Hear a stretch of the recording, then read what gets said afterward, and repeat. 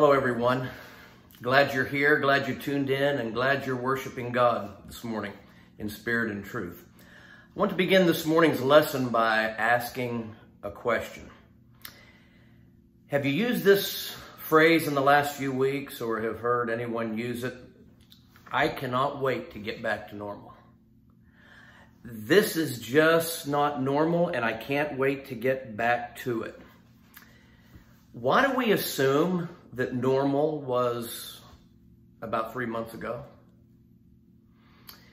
You know, normal is a state of mind that we have subjectively assigned to something. And it's very subjective because some things that you might think are normal, I might not, and vice versa. Is true Christianity normal? Was Jesus normal? You know, it's interesting in 1 Peter chapter 2 and verse 9, Peter, by inspiration, refers to us as a peculiar people. In comparison to the world, we might not be too normal. And in our mad rush to get back to normalcy, I want us to take some thought about that before we run back to normalcy. What is a normal weekend? What is a normal day? What is a normal preacher? You don't necessarily have to answer that right now. What is a normal church? What is a normal person? Quirks. You use the word quirks often. Do you have any? Sometimes we might say idiosyncrasies. Do we have those peculiarities about us that may not just run the line of normality? We all do. The only people that think you're normal are the people that don't know you. There's no doubt about that. You know, in our more sober and honest moments, we think, yeah, we've got some strange things about us. So anybody you think is normal is somebody you don't know. Wives, I know your husbands are weird. You know, we talk about this in counseling many times. Each one has some strange things about them, and we all do. In fact, in preparation for this lesson, I was jotting down some things, and I don't know if Chris knew what I was doing or not, but I just asked her, I said, Chris, am I weird? And you know how she answered that? She said, mm-hmm. And the inflection in her voice indicated to me that she was being emphatic. Well, mm-hmm. It wasn't just, yeah, but mm-hmm. Like, is there any other option? Well, of course you're weird. And I said, okay, thanks. You've helped me in my lesson. Normal is a sentiment that people feel, and our normality may not be God's. Normal is nice, as we subjectively define it. Yes, I'm ready for some normal, as I define normality. You really don't know how much you miss normality until it's been taken away from you. Well, those that can't wait to get back to normal, can I encourage you, don't complain when you get there. Because I wonder about 2-3 months ago when we were praying to God for a change. You know, I got to get out of here. Things have to be different. You know, it's like being a child. A child can't wait till he gets old enough to drive, gets old enough to get married, gets old enough to get a job. You know, all of this. And then when they get there, they've wished their lives away. In our mad rush for contentment or normality, I want to get back to normal. Well, what if the normal that we knew is not the normal to which God is leading us? Again, I must ask the question, why do we think that 3 months ago was normal? It was more comfortable than the unknown that we're experiencing today. but was 3 months ago God's will for us in our lives? Why do we assume that God's normal is in the rearview mirror? Why do we assume as Christians who serves a God that always wants us to move forward that our past is normal? Does God want us to get back to what we knew before? Maybe not. What did we know before? Were we comfortable spending our time in worldly pursuits? Maybe God doesn't want us to get back to normal. Were we reading His Word enough? Were we worshiping at home before this pandemic?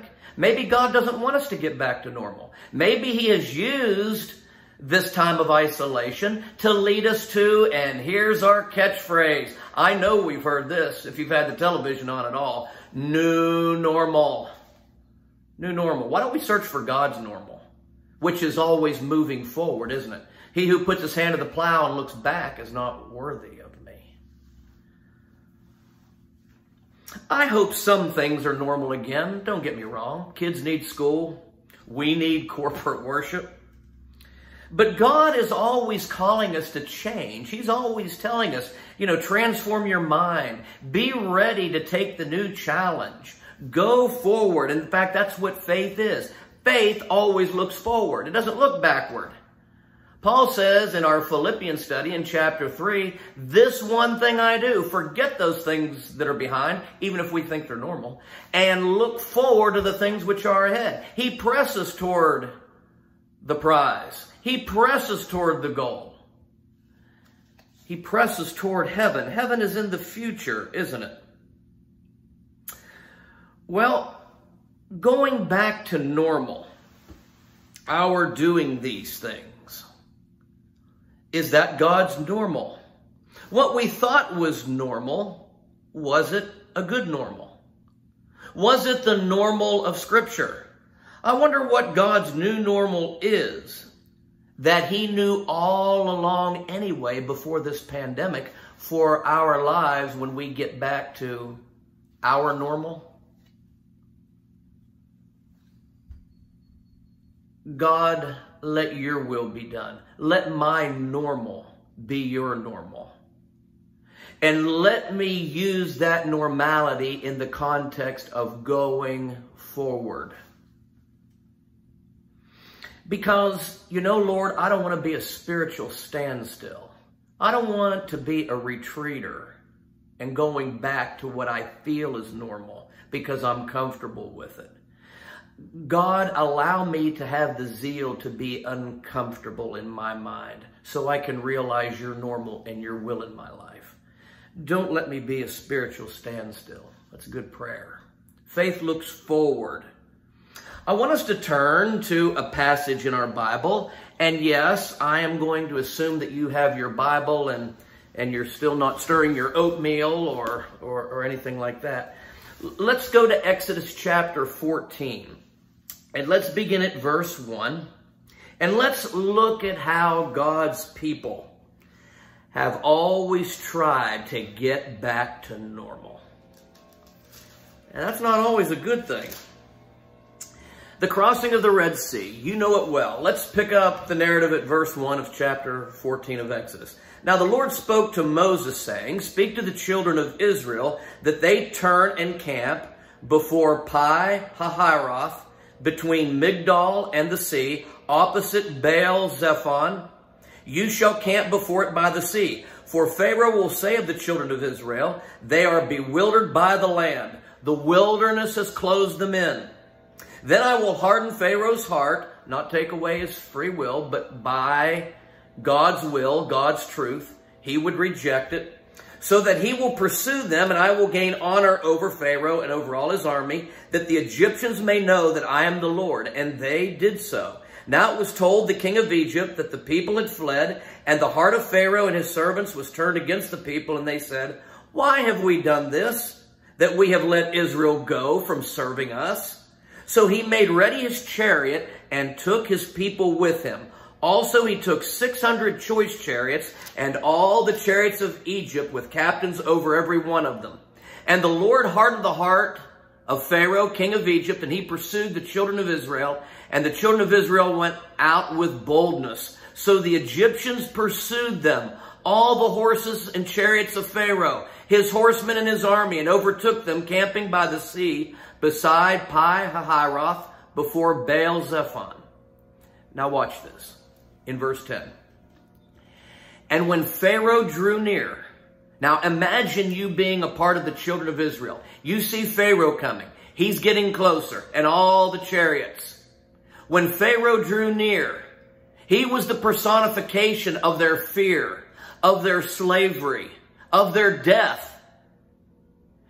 And to them, experiencing this for multiple centuries, it was their normal.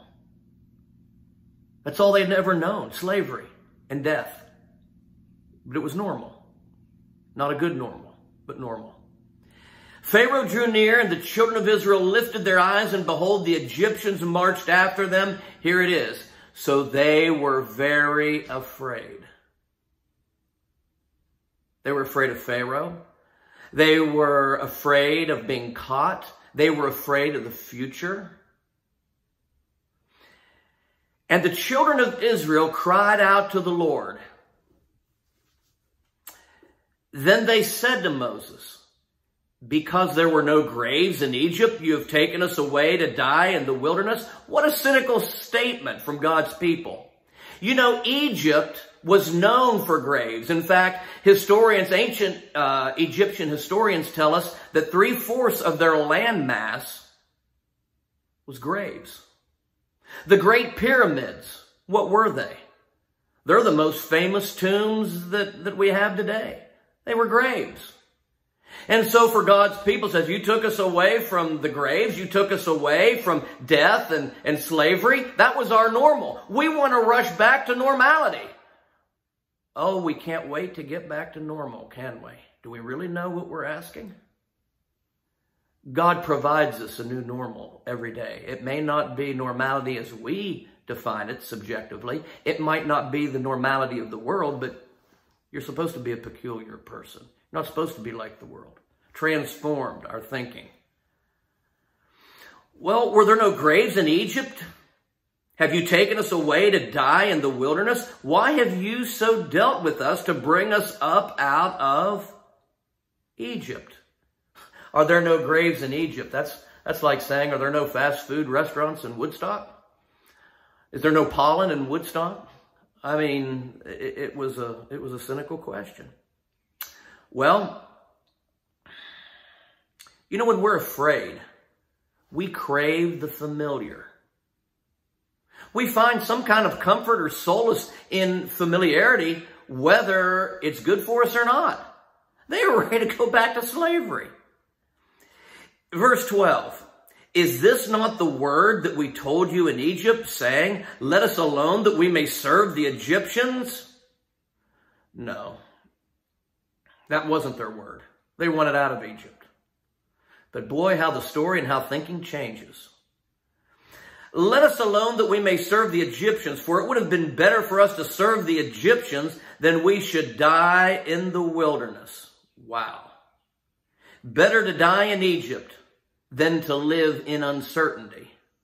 Because this uncertainty is not normal. They crave the grave. You know, sometimes we do that. We get comfortable with what we view as normality. You know, sometimes this is what addiction is. We have allowed our minds to justify addiction, that we get comfortable with that and we think that's normal. That's our normality. And normality is nice. That's what an addict thinks. You know, this is nice. I'm comfortable here. It meets a need. Do we want to get back to normal? What is normal? You know, I recall a few years ago going to a place called Blockbuster. Most of us remember Blockbuster. Perhaps some that are watching this lesson don't know what I mean by Blockbuster. You remember late fees? You remember going to rent a movie?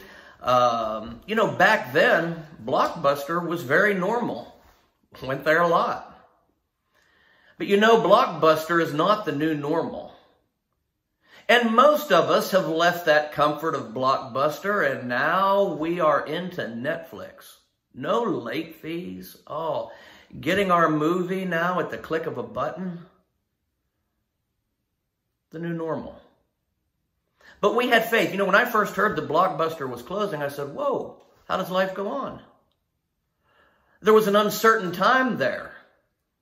But now, having faith in what we experience now, it's a lot better than Blockbuster, isn't it? You know, in the years BC, before Corona, you were praying, I need a change. God gave it to you. We pray, anywhere with Jesus, I will safely go. Boy, I know the Israelites back here in Moses' time didn't write that song. Faith goes forward. Let's not be in too mad of a rush to get back to normal. Verse 13, Moses said to the people, do not be afraid. We're going forward. We're going to have faith in the word of the Lord. Stand still and see the salvation of the Lord. You know, salvation to many people, even to religious people, is not normal. That's why the simple, clear plan of salvation, the word of God, is changed. It's not normal to them. To most religious people, they think salvation comes directly from heaven. Directly from God. Perhaps at the end of a prayer. To them, that's normal. And when it comes time to study the Bible, their minds want to go back to what they believe is normal. But Moses had to get the people to change their thinking. That's called repenting. And see the salvation of the Lord. In our time, it's obeying the gospel. In Moses' time, it was salvation through the Red Sea. And you know, when they saw the encroaching Egyptian armies, in order for them to be saved, in order to go to their promised land, they had to go through baptism. And that's what 1 Corinthians chapter 10 calls this experience for the Israelites. They were baptized unto Moses in the sea and in the cloud, totally immersed in order to go to their promised land. What if they said, no, I'm not going to accept that as God's plan of salvation? Then the Egyptians would have gotten them and taken them back into the land of sin, Egypt, into slavery. Stand still, Moses says, and see the salvation of the Lord, which he will accomplish for you today. For the Egyptians whom you see today, you shall see again no more. Not just no more, forever. We must go forward. We're not going back to normal. Be careful. Be careful in your mad rush to normalcy. The Lord will fight for you and shall hold your peace. And the Lord said to Moses, why do you cry to me? Why are you praying to me now? You know my will. Tell the children of Israel, here it is, go forward. Don't go back to what you think is normal. That's not my normal for you anymore. You need to repent and be baptized unto Moses so you can go to heaven, and you're going to have a new normal. Do my will in the new normal. Don't put your hand to the plow and look backward. Look at how God's people, and when we go through the Word of God, always wanting to go back. What did Lot's wife want to do when she was told and knew beyond any shadow of a doubt? Get out of Sodom and what? But that was normal for her. She was leaving the people that she loved. She was leaving the land that she loved. It was normal. Mrs. Lot's wife, don't go back to normal. What's he telling us today? What does he tell us whether we experience a pandemic or not? You know, Egypt equals the world.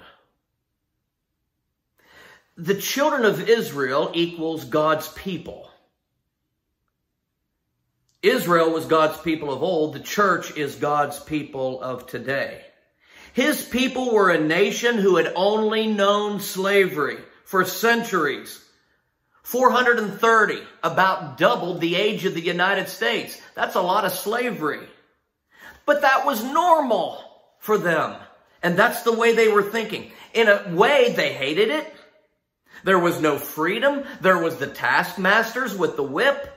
There was death. There was making bricks with no straw. They hated that. But they were willing to go back to it because it was familiar. It was normal. There was comfort in it. This is a people who had got used to never having enough. Not enough straw for bricks. Not enough liberty to worship God as they wanted. But that was normal. Not having enough. I wonder for us, has never having enough spiritually normal for us? Has that been normal all along? Think about it with me, and I will too. What were our lives before the pandemic? What was normal then that are really God's abnormalities that need to be gone? Maybe God is using this pandemic to push us forward to a new normal. Don't look back. Don't run back. And we want to go to heaven. What direction is heaven? It's not back. When Paul is running a race, he's not running backward. I hope that we've used this time to train our minds to get ready for God's new normal. And I hope that it doesn't take a pandemic for us to do that every day of our lives. God doesn't want us to be spiritual standstills. God wants us in the fight, in the army, going forward and reaching our promised land. And I hope we've used this time of isolation to get ready to go forward and not backward.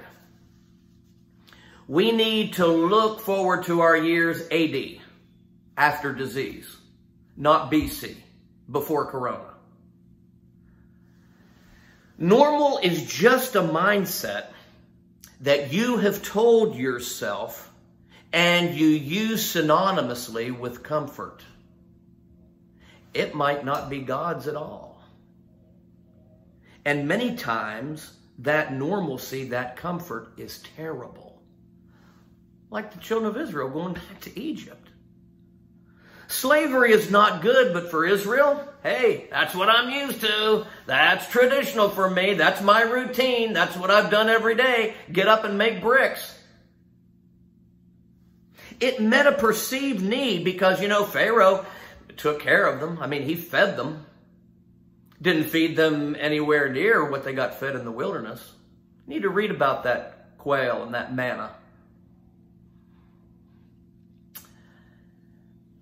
But they wanted to go back. It met a need. That situation worked in their minds until a better way is found. It depended, though, on the wrong source. And again, that's what addiction is. Addiction meets a need. And we feel comfort there. We've convinced ourselves that's okay. We're not ready to change. But we've convinced ourselves that that's right and normal, and that works until something else is better, is found. Well, where he leads, I'll follow. Where is the Lord leading you? Is he leading you back to what I think is normal? Where he leads, I'll follow. Anywhere with Jesus, I will safely go. Those are scriptural songs. Those are biblical songs. What are we saying? What are we singing? Just because I've never known it doesn't mean it's not normal. I don't trust humans to decide what normal is, do you? Because this world is weird. Shall we give examples? I don't think I need to. This world is weird. And this world is not our home. We're just passing through. So whatever the world standards would be for normality, I hope we as God's people don't buy into that. That's why you've got to be different. It's not always comfortable being different. And it's certainly not normal according to the idea of this world. The plan of salvation is not normal, as we said earlier. It wasn't a normal plan of salvation for the Israelites. Today's plan of salvation is not normal to most people. But faith moves forward. Faith trusts God. We're trying to reach God's normality. And Hebrews 11:6 says that we can only reach that by faith. There's always a new normal, and that's Romans 12:1 and 2. I beg you, brethren, by the mercies of God, that you present your bodies a living sacrifice, holy, acceptable unto God, which is your reasonable service. Here it is. Not being conformed to this world, but being transformed by the renewing of your mind. Those just aren't sinful things. Those are things that might not be sinful, but we're engaged in too much, and we've got to conform our way to think, hey, God is presenting before us a new normal. And it's only going to come, or the satisfaction of that is only going to come by repenting, by changing our mind and how we think about what normal is supposed to be. Let God define it. We've learned in our Philippians study that we are not citizens of this world trying to get to heaven. We're citizens of heaven trying to get through this world. And you will not be perceived as normal. So after this lesson, I'm going to ask Chris again. Chris, am I weird? And when she says, I'm going to say, thank you. Thank you. Perhaps there's somebody that needs salvation today. You know, a pandemic or any other hurdle that Satan throws in our way shouldn't impede us from obeying the gospel. Most people might think, well, obeying the gospel now is not normal. We're not here for normality, according to man's definition. If you need to obey the gospel through faith, repentance, confession, and immersion in water, do that now. Contact us now so we can take care of that, as some have already done.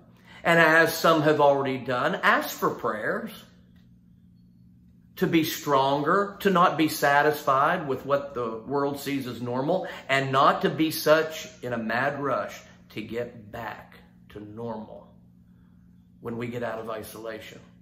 Yeah, some things we miss, but we're talking about a general principle here. Where is your citizenship? Where is your normality? What is your normality? It's our prayer today that all of our normalities will be God's. Thanks for listening. Hope to see you real soon. Good morning, everyone. Before we begin our shepherd's prayer, I'd like to read to you from Colossians 2nd chapter, beginning with verse 6. As you therefore have received Christ Jesus the Lord, so walk in him, rooted and built up in him, and established in the faith as you've been taught, abounding in it with thanksgiving. This particular passage has a special meaning during springtime when we see the trees getting their leaves again and we see the flowers and plants coming up out of the ground and blooming. We understand that the way these trees and the plants are able to do what they do in the springtime is because of the nourishment they get through their roots deep into the ground. The imagery we see in Colossians as children of God in Christ, being rooted in Christ. The only way we're going to be strong and fruitful as Christians is to be deeply rooted in Christ. Let's go to our Father in prayer. Dear gracious and loving Heavenly Father, we come to you bringing glory and honor and praise to your name. We come thanking you for the love that you show us through the many ways we're blessed, and especially for your Son, Jesus Christ. Father, as we live through this time of trial, let us always remember that death has been defeated through your Son's death and resurrection. Let us always remember that you're with us and provide us the life that we have because of the life that Jesus lived. As we live through these current times, please help us be more firmly rooted in Christ that provides us the spiritual nourishment we need to be the people you want us to be. Help us remember that you are the source of life. Help us live lives that are so firmly influenced by Jesus' life that we truly represent Christ in this world. It's our prayer, Lord, that the life we live each day is so firmly rooted in Christ that everyone that sees our life will not see us, but will see Christ living in us. Help us, Lord, even though we know we have the life of your Son in us, help us know that this world still tries to distract us. Our flesh still tries to pull us away. All those things that we have died to because we are alive in Christ, sometimes they don't want to stay dead in this time and in this place. We know that all those things are ultimately defeated by the Lord, and we know that ultimately you will set all things right with a new creation, a new heaven, a new earth, and the age to come. However, right now, Lord, it is often a struggle for us to let the dead things stay dead and to continue to live in that new life. Just help us every day, Lord, to be steadfast as you're steadfast. Help us to be faithful as you're faithful. Help us to be loving as you're loving. Sometimes that's a tall order, Lord, but we know we cannot do these things on our own. It's not by our effort that we can achieve some level of holiness. No, it's by your love and by your power living in us that we're able to be the people that you've called us to be. And we thank you for that, Lord. Lord, we know that we're entering in a time that's going to be a kind of trial and error phase where we do not know the best decision to make. We'll not always know the outcome of our decisions, yet we have to figure out something. We have to make the best choices that we can. So, Lord, first we ask for your wisdom. But we also ask, Lord, for the strength and patience to recognize that we're going to make some mistakes. Lord, help us recognize that all of us are trying to do the best we can with limited information. Help us be supportive of each other and all those that are seeking wisdom, and help all those who are making decisions seek wisdom. Father, we pray for those whom we know and love that are suffering different ways, Lord. We pray for those health professionals that are caring for them. Lord, we're mindful of all of those who in this crazy time are dealing with all the regular troubles and trials of this life. We pray for those dealing with other sicknesses and diseases and injuries. We pray for those people dealing with the loss of jobs and with the loss of loved ones. Lord, help us lean upon you and to be an encouragement and a support to one another. Help us as your people to be a blessing everywhere we can and to help us to lean upon you when we come to the limits of our ability. Help us be more and more like your Son, Jesus, and help us to bring others further along that pathway as well. Father, it's in his name that we pray. Amen. As your elders begin formulating plans to begin a phased approach to returning to some normal worship and other congregational activities, we ask for your prayers and understanding. We also emphasize that our whole congregation needs each of your individual commitments, regardless of your personal comfort level or belief, to graciously follow the plan that we put in place, even though we recognize that it will be imperfect. In light of that, I'd like to read from Philippians 2, verses 1 through 4, admittingly taken somewhat out of context. Therefore, if there is any consolation in Christ, if there's any comfort of love, any fellowship of the Spirit, if any affection and mercy, fulfill my joy by being like-minded, having the same love, being of one accord, of one mind. Let nothing be done through selfish ambition or conceit, but in lowliness of mind let each esteem others better than himself. Let each of you look out not for his own interest, but also for the interest of others. Good day, and look forward to seeing you again.